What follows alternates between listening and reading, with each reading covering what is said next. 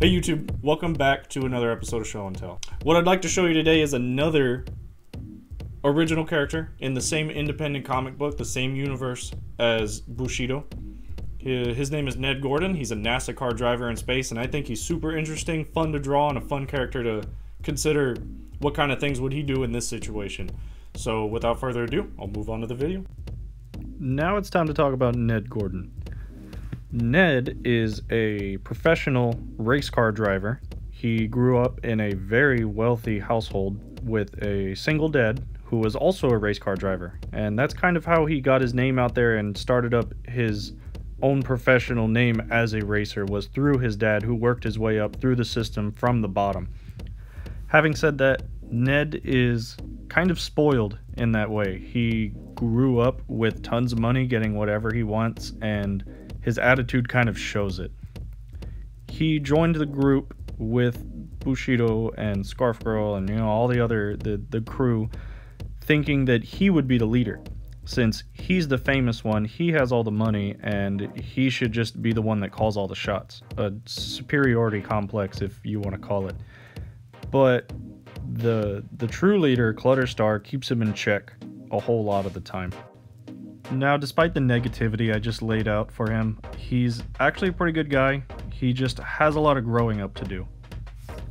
He ends up learning a whole lot about who he is within this group, where his place is, and how to interact with people, because he's so used to having the celebrity lifestyle that he just lost a whole lot of social connections with people. Now, to go back to him being a race car driver, more specifically, he is a NASA car driver, like NASA in Houston, the space organization. It's sort of like an advancement of technology so far that it loses its purpose as a military device and starts to become more of an entertainment device, where people are taking their spaceships up into space and broadcasting it live on TV so that they can see them race in between different planets, between different satellites, things like that, to create some sort of franchise out of it. And like I said earlier, his dad started up this whole name for them, the Gordon Racing name.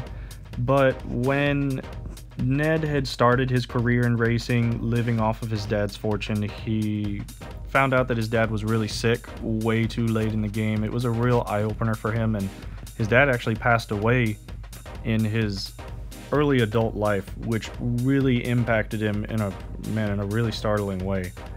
He ended up getting his father's consciousness, putting it onto a USB flash drive, and he plugs it into whatever kind of car or computer he's driving or using at the time, and it creates this hologram, sort of like a fake version of his dad that he can confide in whenever things get tough. And he knows that it's not actually him, but it still makes him feel better, and he keeps it around whenever he needs it. That's it for Ned. I hope you guys found it interesting. I appreciate you listening, and thanks for watching. I really appreciate you guys watching that. I hope you found it interesting. Honestly, he's not my favorite character to draw, but he's pretty high up there, and I hope you guys can find inspiration in that to create your own character, your own world. And as always, thanks for watching.